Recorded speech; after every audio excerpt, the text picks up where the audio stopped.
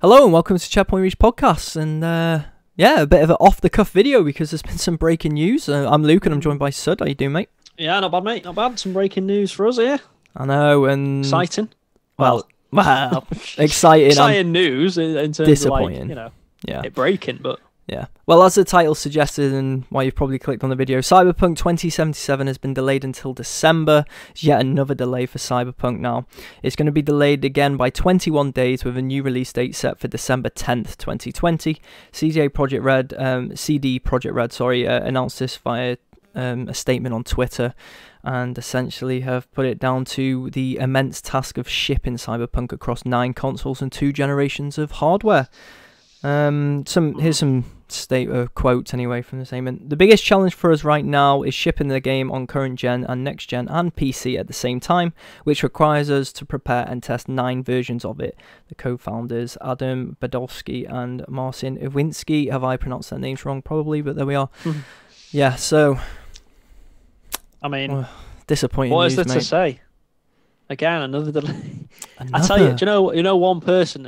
Shout out to James Perkins. He did say He's Perks, the ex-member of the Checkpoint Reach podcast, who he was annoyed with the first delay. yeah, he was. Well, I say first delay, the third delay, whatever it was, to November. So I can't imagine what his reactions. He's probably not even surprised. I imagine. Mm-hmm.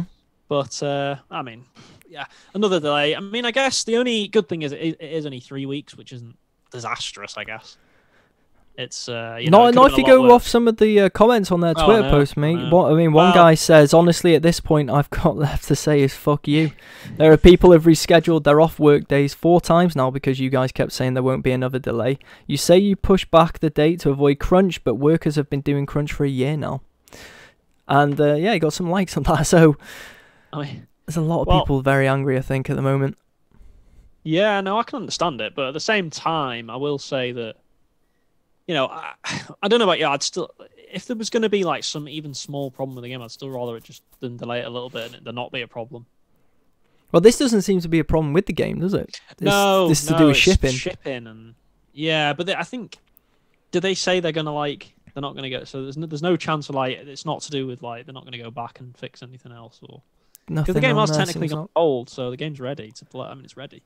Yeah. Playable back to front, it's ready. So that's what is mental about this, really, because, I mean, I saw a tweet from someone from IGN saying there's only been 2 games he can remember that have been delayed after going gold. One of them was Army of Two, which was a game on, I think, 360 and PS3. Mm-hmm. And NBA Elite 11, which actually got cancelled even though it went gold, which is really odd. Yeah, that is odd, but I'm pretty sure Cyberpunk will not be getting cancelled. No, well, I wouldn't even imagine that in 3 weeks. Actually, sorry, lads. Sorry, we've decided to scrap it. Yeah. I tell you what it does do, though. It puts even more pressure on the game because 100%. I tell you what now, look, if this game isn't like a 9.5 or 10 out of 10 game, then there's going to be a lot of disappointed people because the hype builds even more now, doesn't it? Because there's just more time for the game and more pressure. They've had so many delays. If there's any bugs now or glitches, people are going to be like, that's unacceptable because of how many times you've delayed it. Which is kind of fair because they have delayed it. What is this now? The 3rd or 4th? 4th delay, I think. 4th. This will be, no? I think a 3rd or 4th. So that is rough going. I mean, we've seen games get delayed maybe once, even twice. I think, I remember, was it Red Dead 2 that got delayed a couple of times? Yeah, it did. Mm-hmm. But, it did eventually come out. It's like, do you reckon this game's just not even real? It's just all hope. We'll get to the release date. Can you imagine that? You're going down a rabbit hole there, pal. We get to the release date and it's just the biggest hoax in gaming history. The game never existed. It was just a CD Projekt Red playing a joke on us all. I think I think people are so disappointed because we're so close as well. And you're told, don't worry, there won't be another delay, as that guy touched on with the tweet in response to the statement, and then you get hit again out of nowhere, another delay.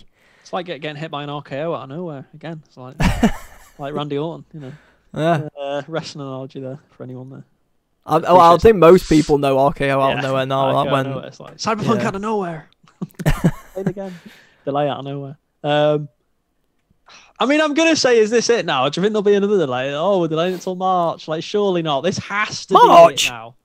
Well, I'm just saying this has to be it. There can't be another delay now, surely. I mean, they'll turn a lot of people off if there is. I bet people are on the edge now, but you're going to want to play it because it's, CD Projekt Red and Cyberpunk looks quality, but it's almost at that stage where it's like, do I wait to have it as a Christmas game? But I don't know if I will be able to wait. I think I'm just going to play it straight away. Still. Yeah, I'll probably. It's like a weird, there is a weird, isn't there? Like, it's only 2 weeks till Christmas. Do I wait? But I don't know. I think I'm just probably still going to get it on release, to be honest with you, because I feel like by then I'll have played like some of the launch games. Like we said before, maybe we're going to get like Spider-Man and games like that, and maybe Assassin's Creed. So maybe by then we'll have played those games. Yeah, true. So it might be good in that way in a sense. Although I'd rather still come out on the day the PS5 comes out, to be honest. But same. I must admit though, I don't know, because I'm not massively hyped.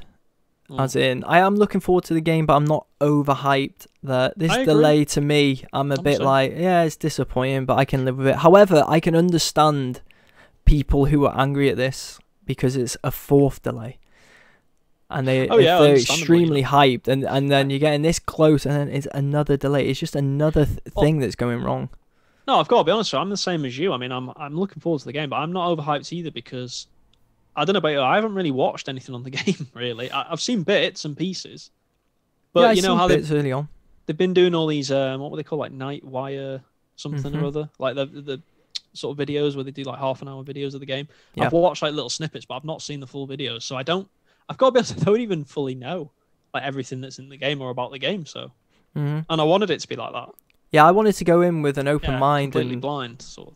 Just trust CD Projekt Red in their The only thing vision. I know about is the the 3. You can start a different starting path, depending on what you choose, like Street Kid or Exec. You know what I mean? So yeah, that's all I know. So I mean, some of the vehicles as well, but apart from that, I don't really know anything about the game, which is kind of cool. Do you think many people will be turned off by this? Make it I don't think so. Stance and not it'll be a minority on Twitter that say they don't play it, and then you'll see like if you went on their profile on PlayStation, they'd be on it straight away day one. So I don't think this will affect much, to be honest with you. If anything, it might even garner a few more sales because I'm just thinking now. This is a bit of a conspiracy theory. Do you think they've done this on purpose to get away from the launch? Oh, the launch of the consoles. Yeah, because maybe they're thinking, maybe people will be playing like Spider-Man and some of the games on Xbox and. Obviously, Cyberpunk's a massive game. It's going to be played by loads anyway, but maybe they would have missed out on a few sales. So maybe putting it to December 10th. Oh, everyone's played the launch games now. What's out now? Oh, December, Cyberpunk. But wouldn't it work in the other way? People get the new console. There's not actually many games out for the new consoles, and then you get Cyberpunk. And it's just like, True. I want to play it on my new hardware. I guess this swings one of the first first games you bought. Yeah, there's plenty of ways to look at it, isn't there? Look, I think this game's going to sell well regardless, isn't it? Yeah, I agree. To be honest with you.